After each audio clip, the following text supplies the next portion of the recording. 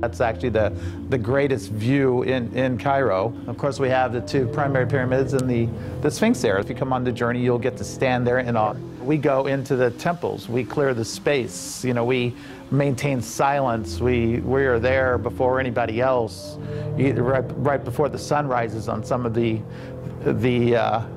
journeys. And it's the Temple of Philae, the Isis temple. And this is right at sunrise.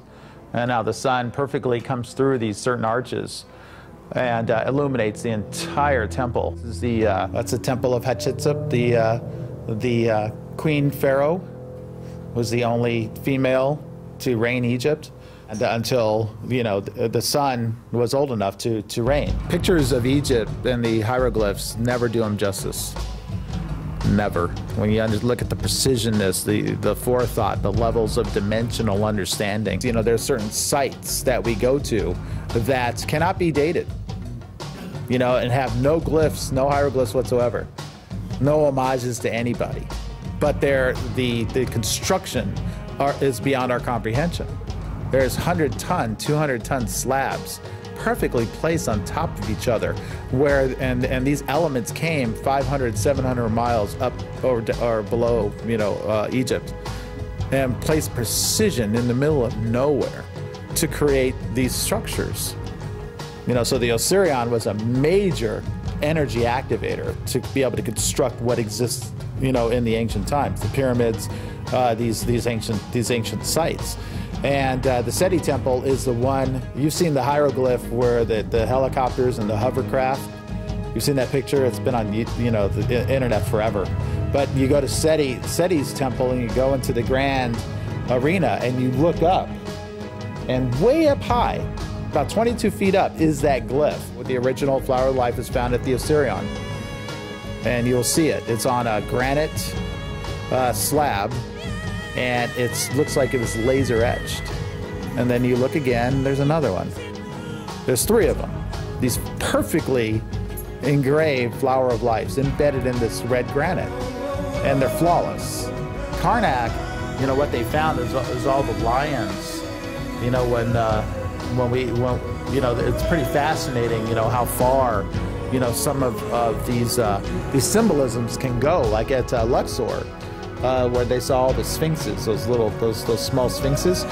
They accidentally were building these other dwellings a few years ago, and they stumbled upon all these other sphinxes. They're continuous, they go for miles. All these hundreds, they're finding hundreds of them. And they're still digging them up. It's absolutely fascinating to see this. Well, the nice thing about getting special permission to go to the pause of the Sphinx and to spend 2 hours privately into the Great Pyramid by ourselves, and 1 hour at the pause of the Sphinx, this is very special permission. You don't see very often people standing where I am. I said, okay, right here, just take pictures with your cameras. And they did, and I looked at everybody's cameras, not a single orb in the photo. I said, okay, now ask the orbs to be seen. Realize that they are here, and ask them to vibrate and to match the frequency of the spectrum of your camera, so it will now show up in your photo. And they did, and about 40% of the people started getting orbs. By 3 cycles, everyone was getting orbs. Hundreds of orbs by this time, because we kept calling them in. This is a very powerful place here. This is actually the Isis temple at Dendara, the Hathor temple. This is a temple in the back that is focused for Isis, and it's a very beautiful power spot. This is one of the Hathors that's still intact. As you can see, you know, the geometry of it's very unique. The precision of it is very unique.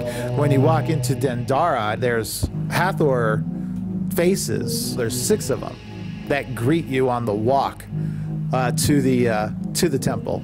And if you open yourself up, there will be a communication exchange that happens.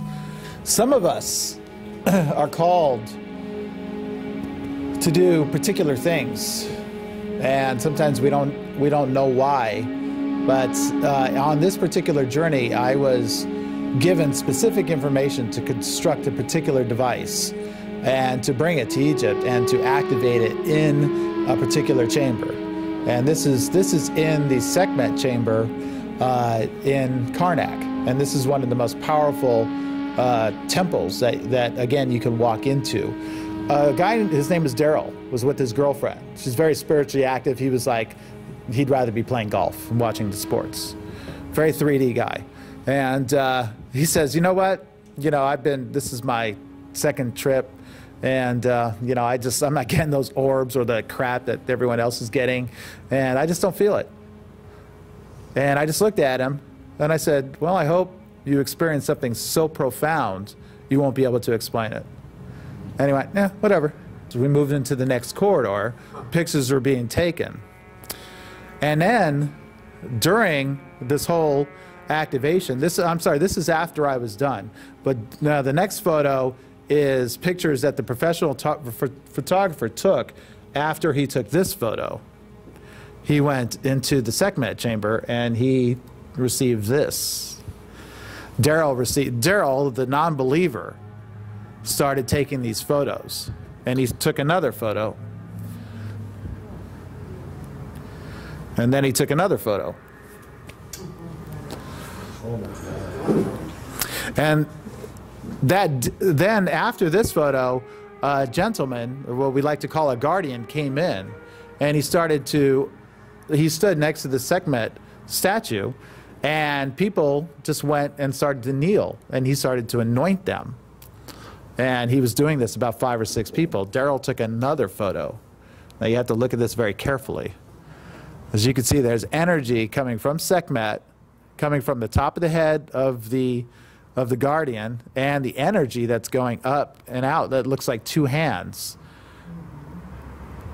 Now, I promise you, these photos are untouched in any way, shape, or form. They are original photos. My daughter and I were there getting that awesome shot. That's her cuddled up in my arms because it was very windy.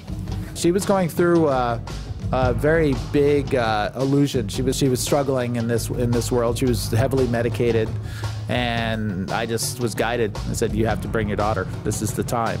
And I didn't do anything on this trip. I just knew I had to go there with my daughter. And everyone knew it. I said, I'm just there for my daughter on this trip. And she had some pretty profound shifts.